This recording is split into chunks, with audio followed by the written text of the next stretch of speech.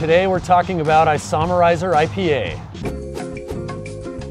Isomerizer. Isomerization is a chemical process whereby alpha acids that are present in hops are converted into iso-alpha acids during a full rolling boil of the wort. Basically, it's a process that creates bitterness that we associate with in hoppy beers, and so we thought it would be a great name for this beer.